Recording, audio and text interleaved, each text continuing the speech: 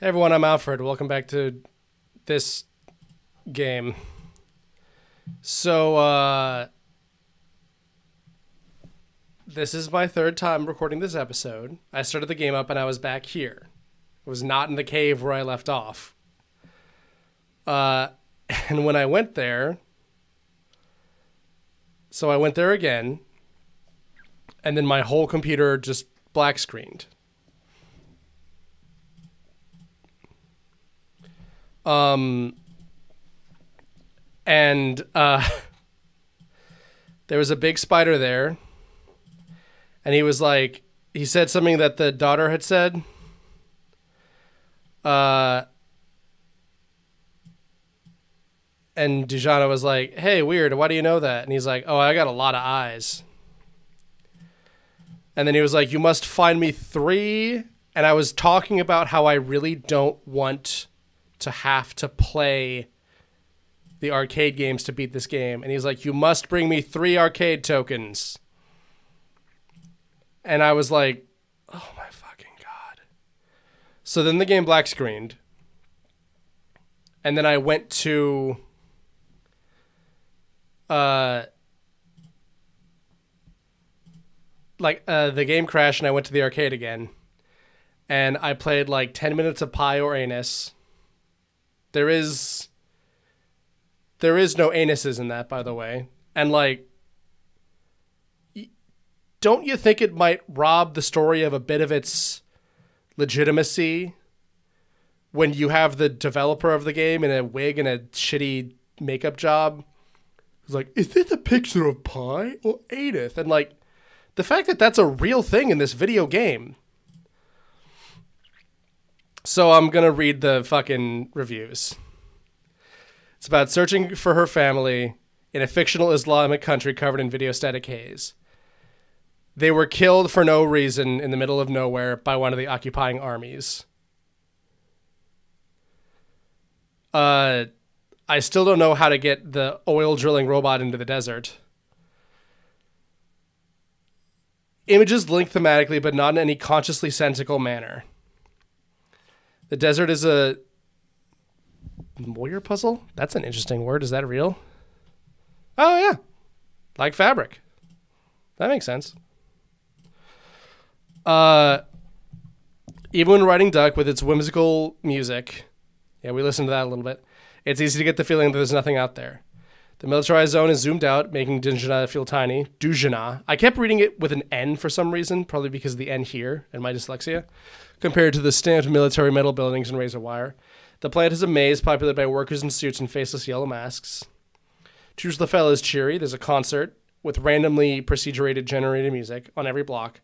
The girl punk scene is growing, and even though women in conservative dress are nodding along, with background music. Empty spaces contain painful memories of old arguments. The people she meets are soft, vague clay figures. The featureless faces turn inward as they muse aloud about their thoughts. The authorities who might have some insight about what happened to her family are bizarre grotesques, made of tumors, growths, or bits of electronic equipment. We never met these guys. Where their answers to find are following other people's thoughts where they lead. Dujanah discovers a version of the child expressing himself through play and is drawn into a diorama about the nature of desire and lost. A school teacher muses on the difference of love one has for a spouse and the love of a neighbor. A trio of wronged women offer her a chance to avenge herself on those who wrong her. Each of these conversations inform the nature of Dujanah's need to know what happened and come to terms with loss. And in doing so, the game grapples with itself and with being viewed. Characters muse about authenticity. A woman dreams of cracked phone screens. Robots contemplate their own existence, aware of the fact they are programmed to do so. The game accepts the player's gaze and gazes back. It's occasionally distracting. For example, at one point, a humanoid spider wonders aloud whether an arcade game about Muslim theology can communicate its message despite being made by an outsider for a non-Muslim audience. I can appreciate Scottish creators Jack King Spooner's perspective on my own without needing self-indulgent reminders like this. Yeah. The beating heart of Dujanah is tucked away in that arcade in Toulouse Lafelle. 6 games offer a different perspective on the journey. A clone of Missile Command has the exact same moral as the game it's based on. A crude joke game hides a half-remembered narrative about attempting to live in vain up to the expectation forced on you. What is that? I don't know that one. Is that like the, it's not Pi or Anus, is it?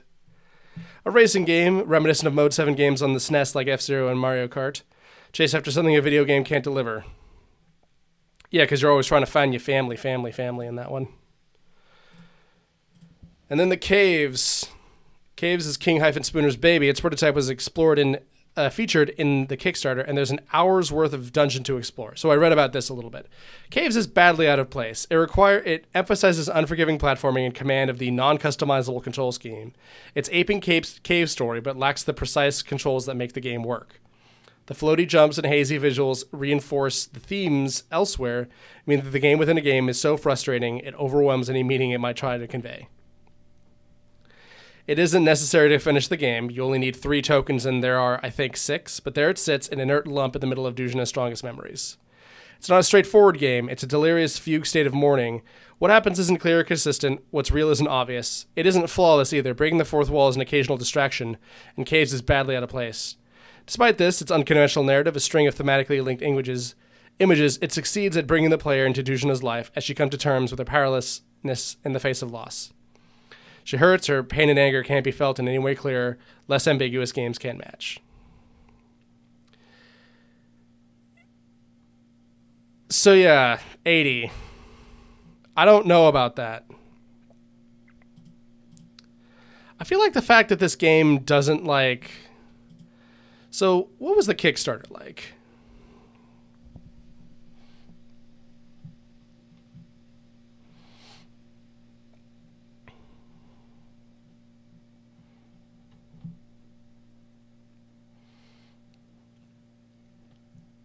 Spillover from wonderful imagination, fascinating ways of the rich Islamic storytelling tradition. Most unique looking game in years. Here the review is just the fact that you play as a woman from an Islamic majority country. Like, if the game is about those things, but it can't bring those... Like, if it can't bring those ideas forward well enough, and, like, I don't know if the game is bad, but, like, I can't even play it. The game keeps crashing me or blocking me or stopping me in some way.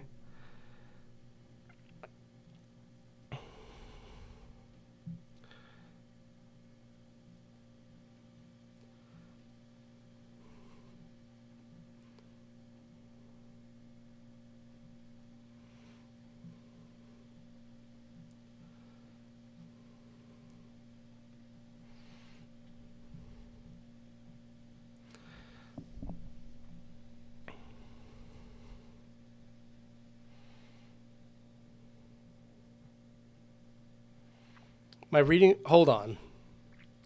The 2 main risks failing to materialize in the delays. So this guy has another game, B-Swing.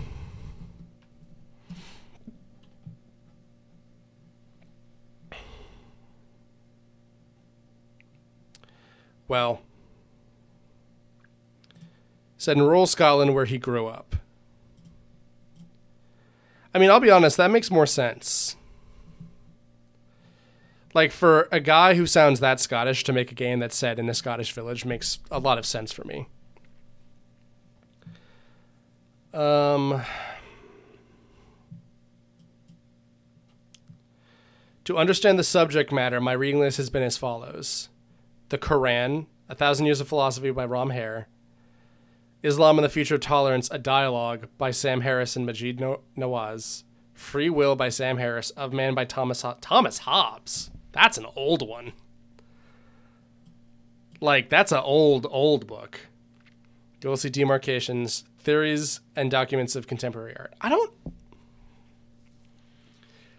know about that. Like, let's take another thing. Dune is obviously very, very much based on, like, Arabic areas of the world, you know? Dune is, like, it's about the space Middle East, where space like space Russia and space America and space Rome fight for space oil in the space Middle East. And the thing is that like Dune's made by Frank Herbert. And it would be very easy to be like, Frank Herbert, a British guy, wouldn't really know about all of the shenanigans. And there's been a lot of like things that I think are valid criticisms of Dune that he doesn't know exactly what he's talking about. In some cases with like, Herbert has this like consistent idea that he thinks that humanity needs to be guided, and like, that's wrong. He thinks that a civilization can become soft, and that's why they fail. Like, and back in Herbert's day, you know, there was a theory that Rome fell because the citizens there had too many privileges and got too pampered. And the actual problem was economic inequalities, prioritization of military or religion rather than people or state. Not enough welfare, stuff like that. And like, so that's kind of what I worry about. If you're doing research on something, like, on the one hand, yes, you can absolutely make a, you know, something that is outside your own frame of reference. And you know, if you're going to do that, you may as well do some research to make sure that it's not wrong. But this is something that I personally would never do. I would either write something that is from my own point of view or invent something from whole cloth, you know? The greatest risk for me is misinterpreting or exploiting the subject matter. Boy, is that right. It's been a concern of mine throughout my life as a practicing artist, and I hope to alleviate it through conversation and beta testing at different stages with people of various backgrounds. And then he read Radical by Majid Nawaz, Infidel by Ayan Hirsi Ali, Reason, Freedom, and Democracy in Islam by Abdul Karim Sarouche. I hope that's right. My dyslexia is, it's been bad today. And Freedom of Religion, Apostasy, and Islam by Abdullah Saeed and Hassan Hassaid. So did this actually get it? Yes, it made the goal with 700 over. I kind of imagine that Kotaku will have a bad take on it. Kotaku's pretty good at having bad takes. It's a gorgeous and bizarre indie game full of glitch cats, existential Spider-Man and death, with key narrative moments and small arcade of games that focus on death and dying and imparts an important lesson of acceptance. We look.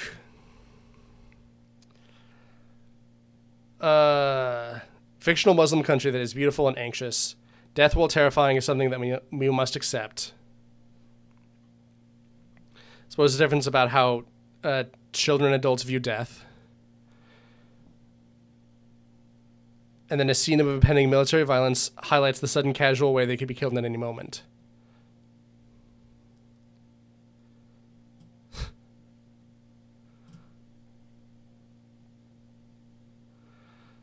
So yeah, they were killed in a drone strike.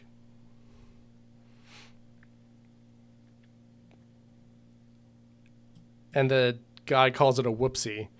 Puts people in robot bodies. Can't accept that he'll die.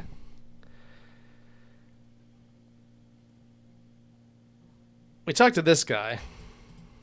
I feel like... Can I be honest here? I kind of feel like this game's use of swearing is a little juvenile. Because they'll just add a swear word to a script. And, like, I guess it's, like, realistic. But if this were realistic, then they would also, like, stammer and stutter. Or, well, they would go, like I have. They would stop to think about what they're saying. And, like, just adding more swears to make it, quote, realistic, unquote, doesn't necessarily make it better, because more realism is not always better. And like, that's like Quentin Tarantino logic. Just putting in more swears is more realistic. Yeah, Cities of the Doomed is the one that I like tried the longest on. You eventually will just fail, and like at some point you can just stop trying to protect the other cities and just sit under one and camp there, and that's how I got another token. Oh, you can walk out past everything.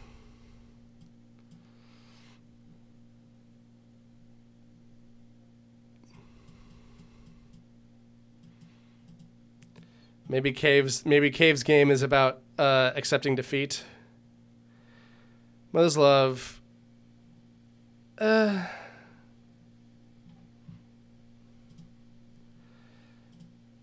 yeah, I read this one a little earlier.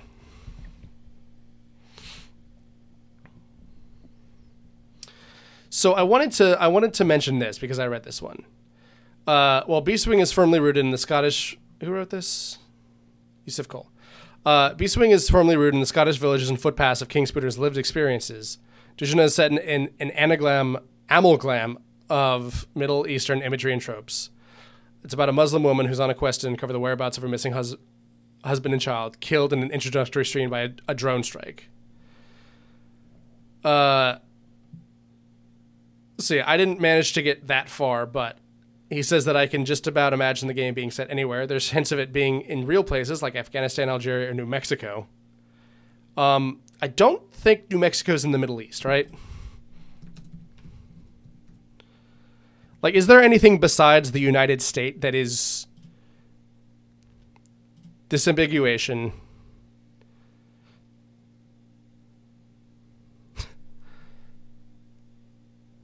Oh, there's a thing in New South Wales that's called New Mexico.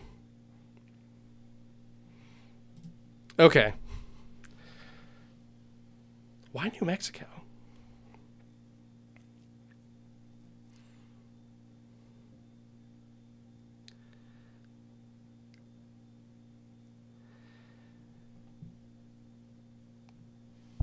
Yeah, it's like there's a lot of disparate cultures, as this guy mentions. Gather for Lamaze-like pregnancy classes despite living in a sensible pre-modernity. Yeah, this is what I was kind of starting to feel. This sentence echoes it. It's unable to deliver an impactful vision of what it means to be occupied. The military, drones, and families they produce are reduced to symbols and metaphors to let the player explore metaphysical themes that it could have been represented in other ways. Yeah, because that's the thing that I was really starting to feel and worry about. That, like, yes, I know that the game is about death and just about death. But,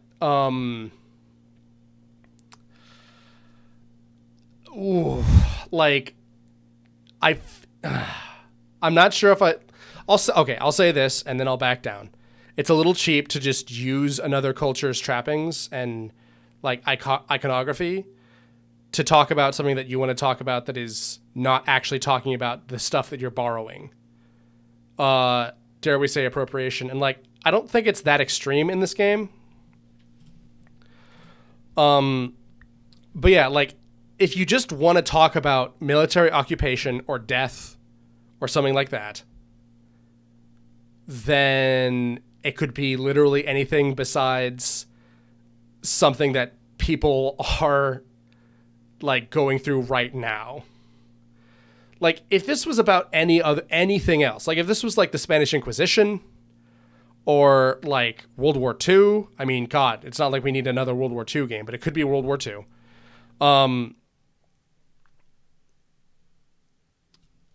But if it was literally anything else, I feel like I wouldn't get so squirrely about it. But like I talked to somebody on Reddit. I was talking to someone on Reddit like a couple of weeks ago. And I was like, what's going on? I was just like, what's going on? And he was like, oh, you know, bus full of kids just got bombed. And like, that's rough, but like, life goes on, right? And if you could talk more about that, then that'd be something. But like, it doesn't talk about that. It just is like using these things just because, you know?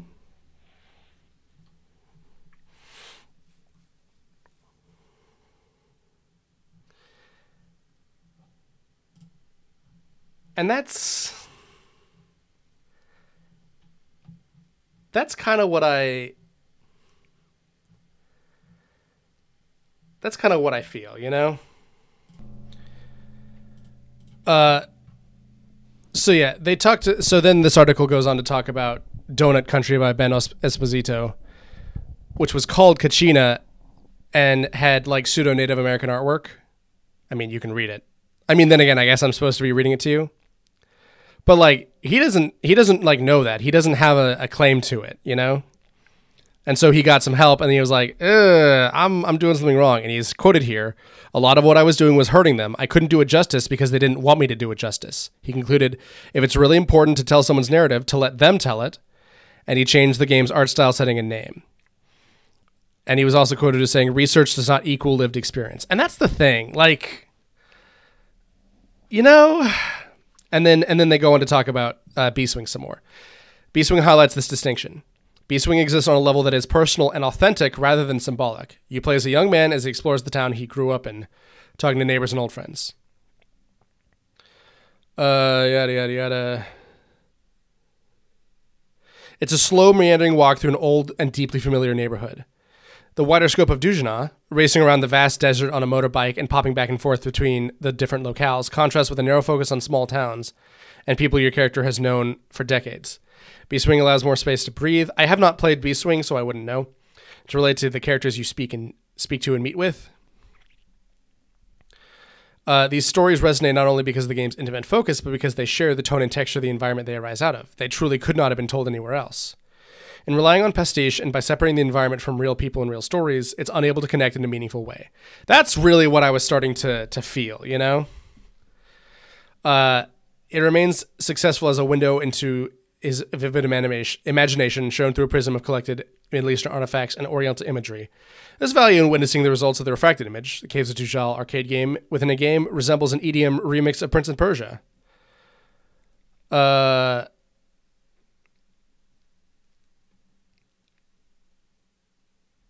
But yeah, like that's kind of what I was feeling the whole time. That's what I was thinking.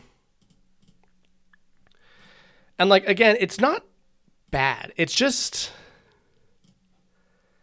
this could have been a lot better. And like, I'll be honest with you, I actually planned to do this, like this thing where I was just going to sit and be a talking head for a little bit. I planned to do that from the start. Because I was like, hey, I feel like I should sit down and talk about this.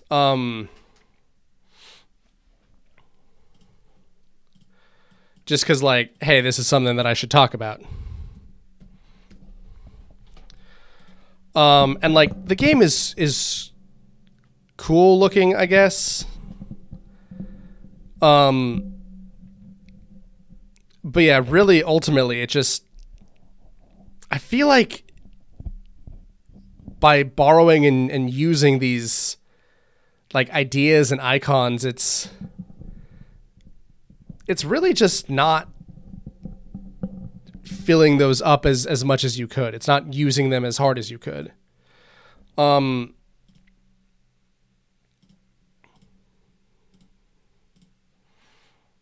it's just, I'm kind of disappointed by it. And again, I would have played the whole game if I could get this thing to run without crashing, because I have now had like crashes or episodes cut short. I actually lost an episode for the first time in months. I mean, but I normally don't lose many episodes just because I normally don't have things like that. And like the fact that my whole computer crashed is the only thing that made me lose that. And that was the problem. But yeah, Dujanah, like, you lost me, you know? So, if you would still like to play it and see the end for yourself, because, like, hey, spoilers, you don't find your family again. They got killed in a drone strike. But hey, you got to move on, you know? Like, I would have thought that the message here would have been imperialism is bad and civilians getting killed in random drone strikes is bad. I feel like that's a pretty unambiguously good, agreeable thing to say. It should be. Hey, kids, drone strikes on civvies are bad. It's never a good reason to do it. What about, no, there's literally never a good reason to drone strike a civilian. But yeah, like, that's it's all these and technical difficulties that make me not finish this LP. And I feel bad for not finishing an LP because I usually try to go out of my way to finish an LP every time. And like, it's not happening, you know? The game doesn't want me to play it. Like I've gone in again and again and like I get crashes and I can't save. So I'm going to have to do it all in one sitting, like in just one clean run through. And if that doesn't happen, then like if I can make it all the way to the end without the game crashing and go through all the tedium, then I'll be able to do it. But it's not going to happen, you know?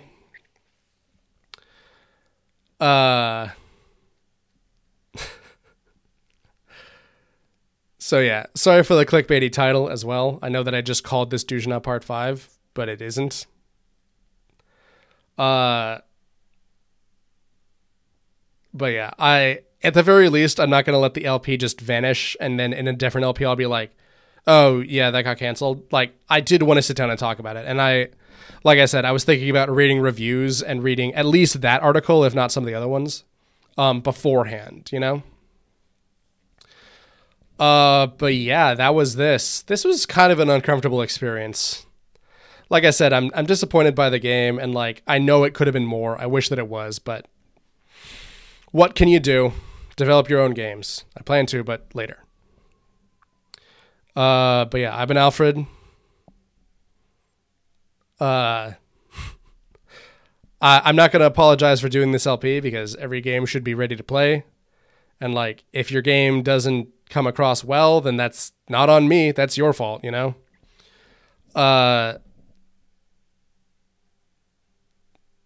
Be good to one another. Try not to appropriate a culture. Don't even try not to. Just don't. Don't appropriate cultures just to make your video game about something that isn't about that culture, you know? I've been Alfred. This has been Dujanah. I don't even want to say maybe I'll come back because like I don't really know if I want to. But maybe I will, but I don't want to. But yeah, I'll see you guys next time. Have a good day, everyone. Bye.